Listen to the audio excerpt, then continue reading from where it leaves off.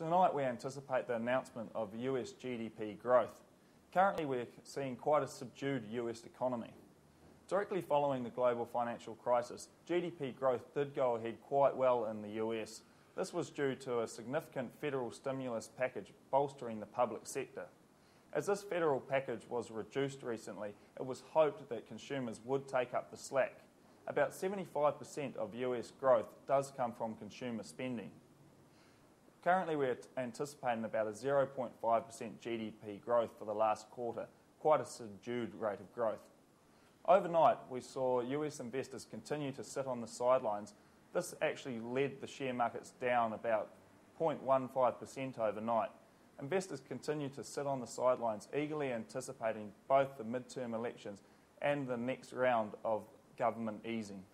Post yesterday's GDP announcement, the New Zealand dollar had a steady bid tone to it. In afternoon trading, we were up against most major trading currencies. Overnight, continued talk of an aggressive stimulus package from the Federal Reserve saw the New Zealand dollar jump as high as 75.57. This high currencies has continued to weigh on our agricultural sector. A recent survey from Rabobank suggested that confidence has fallen across all sectors. This has been due to both the high dollar and also a tough start due to adverse weather conditions. It appears that confidence fell most amongst the dairy sector. This was at a season high in mid-year. Unfortunately, this has fallen recently. It appears that the optimistic production forecast of about 14% will be unlikely for this season. New Zealand Wool Service International reports that prices were once again up at this week's auction. Coarse wools were up about 1 to 5%, whilst fine wools were up about 3 to 9% on average. It appears that our wool industry has followed other fibres upwards recently.